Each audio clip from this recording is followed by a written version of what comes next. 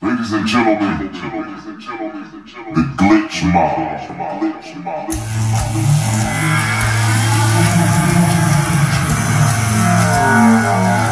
This is that future shit.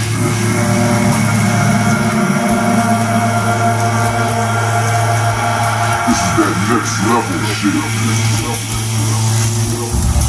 West Coast.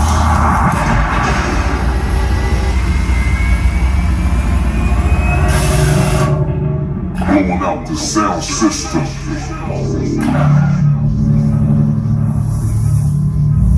Ladies and gentlemen, this is the future.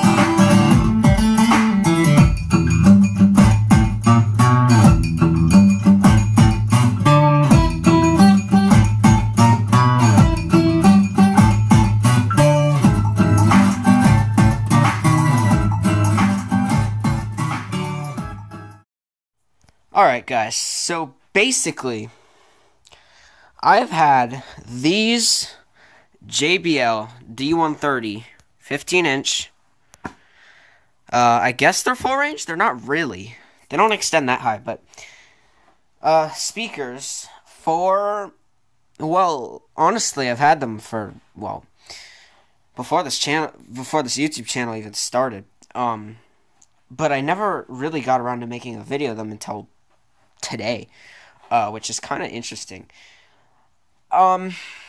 Anyways, basically, these used to be my grandfather's, and he was an audiophile of sorts, and he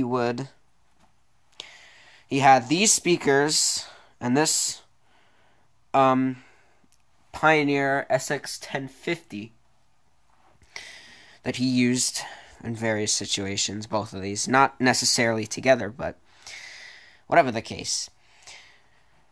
And, I mean, as you can see, these are in really, really crappy boxes. Like, these aren't the boxes that are designed for them. They're just generic 15-inch boxes for 15-inch drivers. And they're built really crappily. I mean, just look at that crap. I don't even know what that is. Whatever. And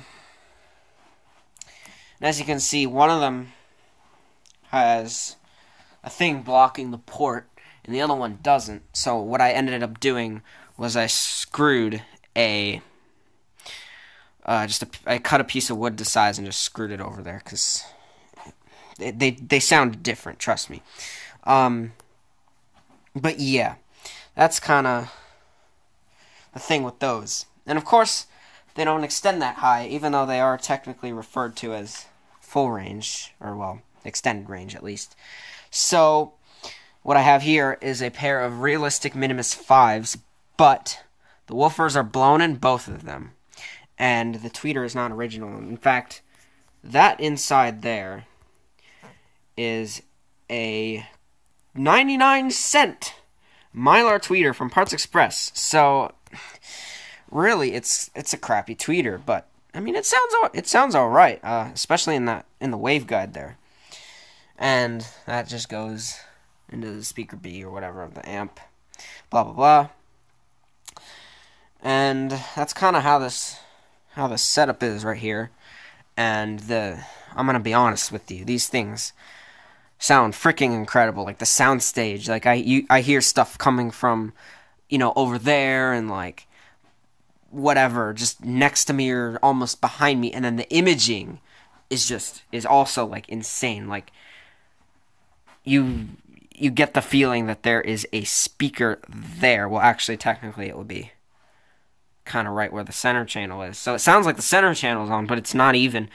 Those are the speakers to the home theater setup. So that's a completely separate thing. And that alone just makes these extremely nice to listen to, and I mean, they make you just want to keep turning it up and just. But obviously, you get to the point where the boxes start to shake themselves to bits. So the loudest I was playing. That's about the loudest I was playing. I could play. Jesus, English. That's about as loud as I can play these. The demo clips there. Yeah, this SX1050 we had restored. This is a beautiful looking and sounding receiver. And it's got all your tone controls and it's all everything basically. And it's like an amazing vintage receiver basically. So I mean that's really all there is to it, and quite lucky to own these because these are actually relatively high, even though they're in crappy boxes paired with crappy tweeters. They're quite high end speakers actually, vintage speakers. You may see, many of you may know the company Kenrick Sound. They're based in Japan.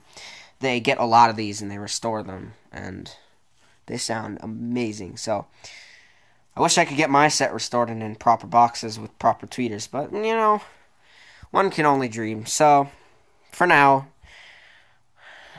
some of the best speakers, maybe even the best speakers that I own currently. This setup right here. I mean, so that's really about it. So thanks for watching this video, and more videos to come soon. I mean, I've been pretty busy lately, so I haven't had time to make a lot of videos. Like home theater area, I got to make a few videos on that because a few things have changed. But other than that, yep. I mean, that's about it. So thanks for watching.